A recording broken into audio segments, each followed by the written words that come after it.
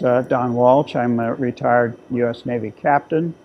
Um, for most of my naval career, I was in submarines, and then that was, if you can say, briefly interrupted by this thing behind me, the Trieste, where I worked for 3.5 years. Um, my uh, Other than being, in submarines, I was captain of a submarine in a former life. I also, while in the Navy, went through oceanographic graduate school and got my master's, my doctorate at Texas A&M University. So from then on, I was kind of uh, assigned to things related to the oceans. In fact, all my shore time in the Navy was in research and development, with a special nod to our Office of Naval Research, who sponsored so much of the Trieste program. And in fact, I ended up being Deputy Director of Navy Laboratories when I retired. So I was always in research and development when I was ashore, and submarine-related duties when I was at sea. The fact is, it was, and I don't mean to be precious, but it was a longer day at the office. Now, if you were an aviator, you would understand what I'm going to say. That is, um, when you get your airplane out of the hangar, you pre-flight it. You go through all the checks, then you go fly it, and after you're finished flying, you um, uh, demobilize, if you will. You put it away, but you certain things got to do before you put it back in the hangar. The same way with what we did with the Trieste. Um, we went out to Guam about 6 months before the deep dive and did progressively deeper dives. But the manipulations, the readiness before and after the dives was exactly the same. Whether we dove in the harbor at 100 feet or offshore at 20,000 feet, it was the same. Longer day, what makes the day longer is how long your flight was or how long your dive was. So when I say it was a longer day at the office, I'm not trying to be cute, it's just a fact. And by the time we got ready to make the deep dive, we had pretty much got familiar with the old girl's habits, noises, and sounds, and what to look for. And the whole idea of these increasingly deeper test dives was to prove out the system, because we were not doing this for science. Picard and myself, Jacques Picard and myself, were two engineers, like test pilots on a new airplane. Our job was to get it ready for the Navy and for civilian oceanographers to use, but we had to make sure it was reliable, safe, and productive for their work. Now, O&R made the decision to buy it in January 1958 from the Picards.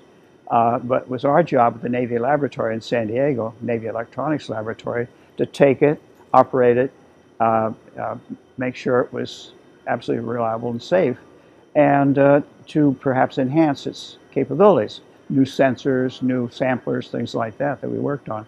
So for those 6 months, we were continuously doing that. Something broke, fell off, we fixed it, repaired it, and by the time we made the deep dive, then we're sort of the pinnacle of many months of preparation. And for our little team, we were just 14 people, mixed civilian and Navy military, civilian military, Navy, from the lab, and I had, I think, 7, we were only about 14 people, and 7 Navy type, uniform types.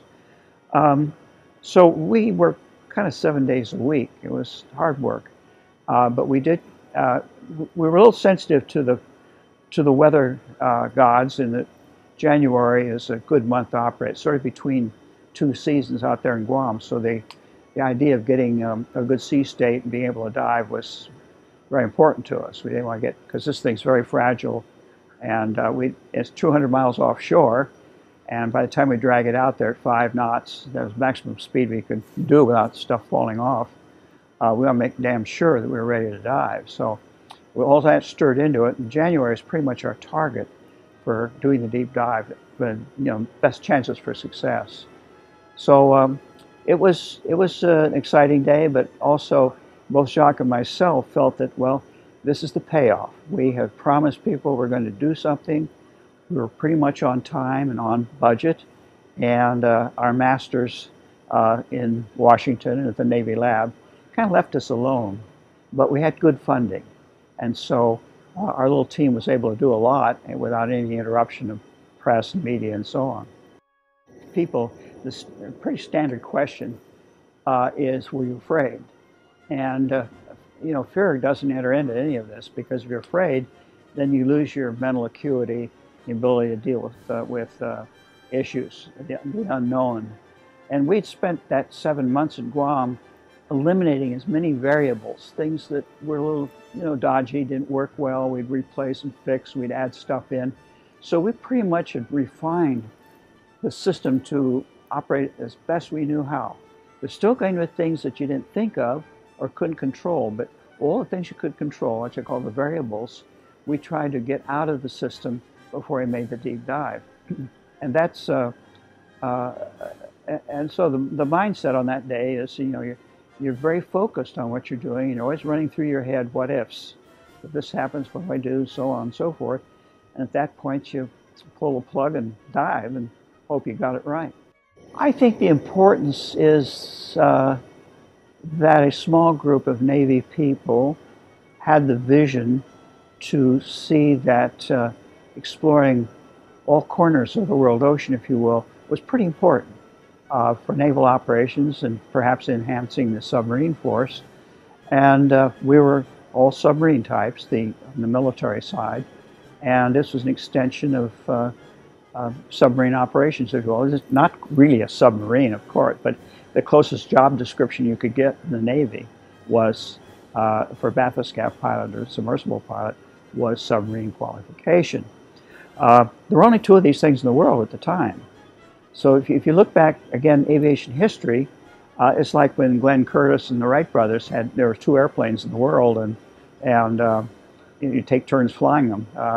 It was just the very beginning. So everything on this had to be designed by us and made by us, because there were any commercial vendors, no catalog that sold parts that were qualified for 16,000 psi, 8 tons per square inch pressure, and to do the things we want to do: cameras, lights, samplers, sensors, instrument sensors. All of that we had to design and build, or have built. And so we were writing the book for deep ocean operations, because the trenches in the world ocean only are 2% of the total area of the seafloor. If you can dive to 20,000 feet, you can see 98% of the seafloor. We're going to 36,000 feet in this thing. So it was really mare incognita, the unknown sea down there. And but what's the knock-on effect? Well, when I go to trade shows today, 60 years later, and I look at these vehicles, of course, those days we didn't have unmanned, like the underwater drones, or tethered ones like the remotely operated vehicles. And manned vehicle was the only thing we had. Why? Because it was easier to put a person in something like this to do the job than we could use robotics of the time, you know, vacuum tubes and not very good batteries, or batteries that took up so much space there's no room for the people. And so it's all very primitive. And the most reliable thing you stuff in this thing was two humans, because of the human brain. It was a pretty good computer. So that today you've got lots of choices. And in fact, I'd maintain that the heavy lifting for deep ocean exploration in future years from now will be unmanned systems, because robotics and the advent of AI moving very quickly, and capability of these things, will always be room for a person, people there that'll be just on the fringe of deep ocean exploration, because the vehicles are so reliable today, so productive, low cost. And if something goes wrong, you don't have to write a letter to the widow. You know, so it's there's a lot to be said for it. I don't want to talk against my own experience, but you know, that was 6 decades ago. 6 decades before I made this dive, they didn't even have the first airplane. That gives you an idea of the spatial distance between where you started and what's going on today. I get asked a lot by people, well, Dr. Walsh, what's different from a nuclear submarine? And I said, that's like standing Wilbur Wright in front of a 747 and saying, well, what's the difference between your airplane and this one? But when I go to the trade shows, coming back to my thought, I can see our fingerprints, our DNA on everything, that where we first started: underwater manipulators, mechanical arms and hands, the cameras, the lights that we developed, the things we needed to make this an efficient oceanographic or scientific platform. And that gives me a great deal of pleasure. You talk to young people in the trade show on the, on the stands, and some kind of whiz-bang underwater vehicle, and you tell them, well, I used to do this sort of thing a few years ago, and their eyes kind of glaze over, so the youngins aren't very interested. So that comes back then to a question you asked a moment ago, and that is, what's the knock-on effect? What's the important thing? The Navy, and to, let's say, studies the ocean as a whole. We were the first of this kind of work, in situ we call it. That is, taking the trained eye and the trained mind to the workplace, not sitting on top on a ship where you can't see under the water, that opaque barrier. You actually go into it.